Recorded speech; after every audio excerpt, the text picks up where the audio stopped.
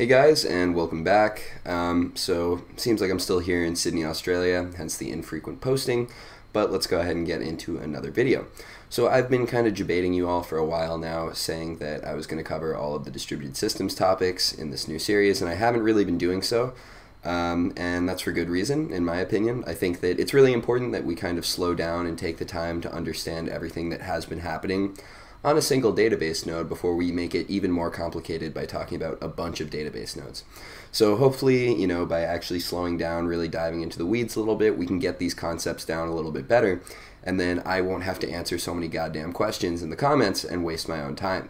So without further ado, let's talk about an introduction to database replication. This is pretty much the most important possible topic in distributed systems.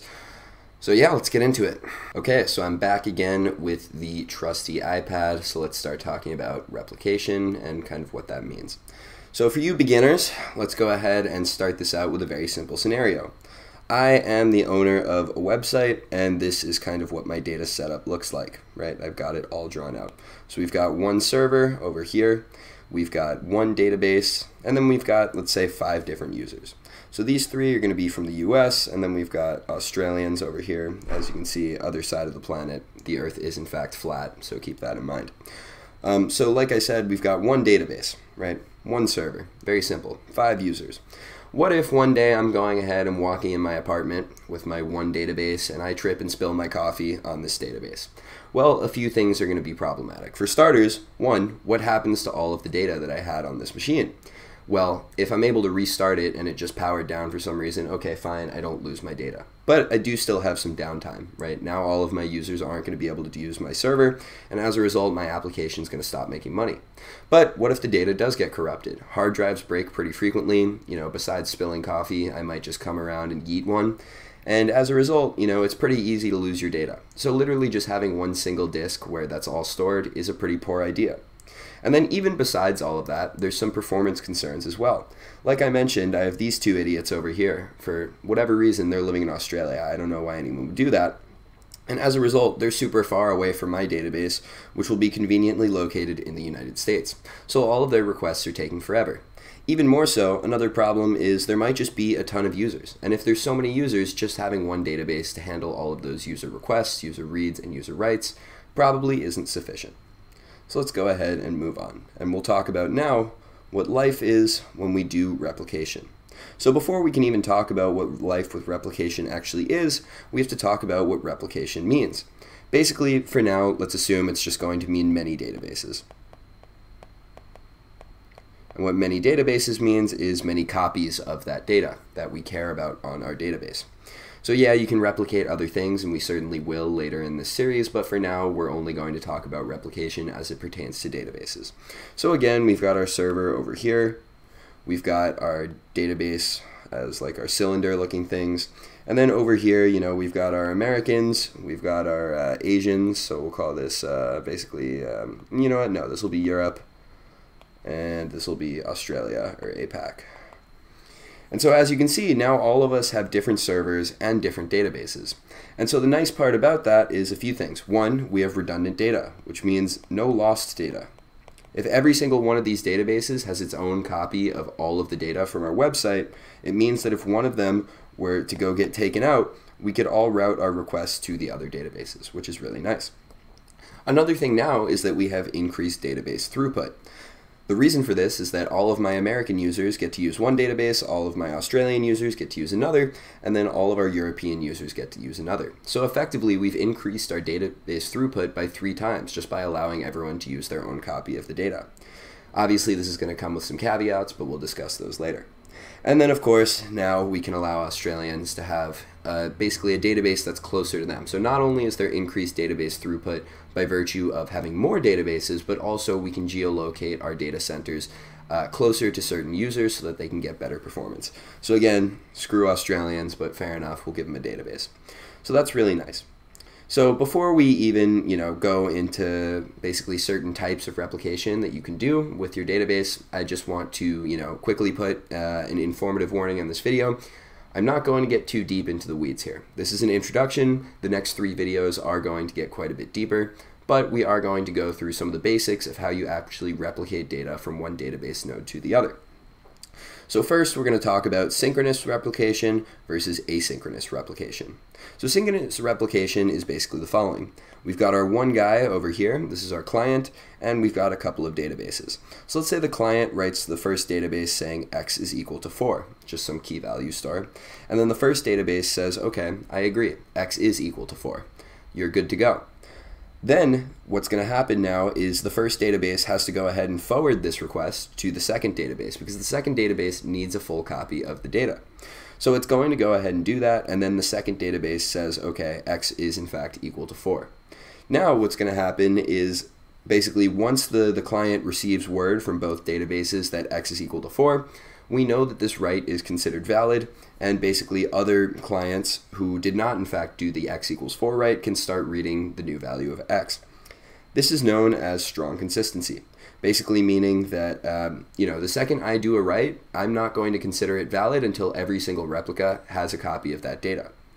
In contrast, we also have asynchronous replication, where the first thing I would do when I'm making a write is go ahead and perform the write, hear back from my database, but then from there on, the database can actually consider that write valid. In the background, the first database is going to asynchronously replicate x equals 4 to the second database, but in the meantime, it's still possible for another client to go ahead and read x equals 3, if 3 was the old value. So what this is known as is eventual consistency. The main point being here that in strong consistency, it's not possible to read stale data, where stale data is, I guess, data that would be considered old, right? We know that x equals 4 is the proper value, but in an eventually consistent model, the thing that's going to happen is it's still possible for other clients to read older pieces of data because we didn't require the second replica to have to be completely updated the second the write came in. So this comes at a cost, obviously, with strong consistency, which is that, well, writes are going to take forever, right? Because now we have to write to 2 databases instead of 1. And in my example from before, that means every single American is going to have to write to the database that's in Europe, it's going to have to write to the database that's in APAC, and these writes are going to take a while to propagate. So in reality, we don't really see strong consistency used too much. There are cases where we do have to use it because stale reads are unacceptable, but in a lot of common modern web applications, basically eventual consistency is the norm, and we'll talk about ways to kind of be clever with it to try and avoid getting a lot of stale reads. Okay, so that is basically one kind of concern, which is, kind of when do we actually do our replication? Do we do it immediately? Do we do it in the background? But more importantly, another important part of replication is actually how we replicate, right? So we know that we're going to have one database which is going to receive a write, and it's going to pass all of that information to other databases which need to make a full copy of it. So there are basically 3 ways that you can do this, and we're going to talk about the trade-offs of performing every single one of them. So the first thing is a pretty easy option. We just take all of the SQL statements, or if it's a NoSQL database, whatever other statements are kind of going into the database, and copying them directly to our replica database. So for example, if we have the command insert row Jordan, we could just copy that over. However, there are some pretty obvious issues with just copying SQL statements, which is that some of them are non-deterministic. So for example, if we were to use the command time.now, it means that the original write result of time.now is going to be different than the result of the replica time.now, and we don't want write conflicts. That is very unacceptable. They're hard to resolve, and it's going to cause a lot of pesky issues down the road when you're trying to read data. That's unacceptable. So for this reason, just exporting SQL statements tends to be unacceptable. Another possible option is using the write-ahead log. So we've spoken about the write-ahead log plenty in the past, and basically all it is saying at exact byte values what you're going to be writing at a certain point of time. It's just a sequential log on disk. So for example, a memory address, or rather a disk address 0x0AFF, write the word Jordan.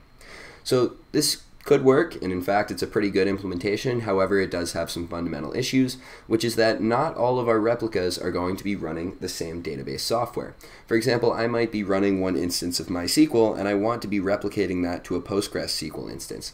Maybe because in Postgres there are certain reads that are a little bit more optimized and we want a copy of the data formatted that way so that we can read from it. Postgres is going to look at 0x0AFF and say, what the hell am I doing with this? I don't use this memory address, so why do I need that? So for this reason, write-ahead logs can be pretty useless when it comes to replication. Which ultimately leads us to our last and final solution, which is what's often done in practice, called a replication log. So a replication log, or a logical log, basically just says at what ID to perform the write, because every single one of these SQL databases is going to have the concept of basically an ID in a row. So as long as you say, at ID 1, put Jordan with an attractiveness of 10, and at ID 6, put the name of tech lead with an attractiveness of 6, every single SQL database is going to understand that. And so it's obviously going to be very easy to then go ahead and send those changes over the network from a MySQL database to a Postgres database. Obviously, it does come at the cost of having to create this logical log, because we already have a write-ahead log, but we don't have our replication log. We are going to have to make one, and in theory, that should add a little bit of extra overhead on each write. But hopefully, for the most part, this introduction to replication does make sense. The general gist of it is literally creating extra copies of your database data. It allows for more throughput for all of your users. It allows for durability in the event of a crash or an idiot like myself spilling coffee on the database. And of course, it allows for the possibility of placing certain databases in regions such that they can serve certain users even better. So overall, for any big application, any Google or Facebook or anything like that, replication is a complete must-have. There's no way in hell that you would possibly have a huge company that relies on data without completely replicating that data many, many times over.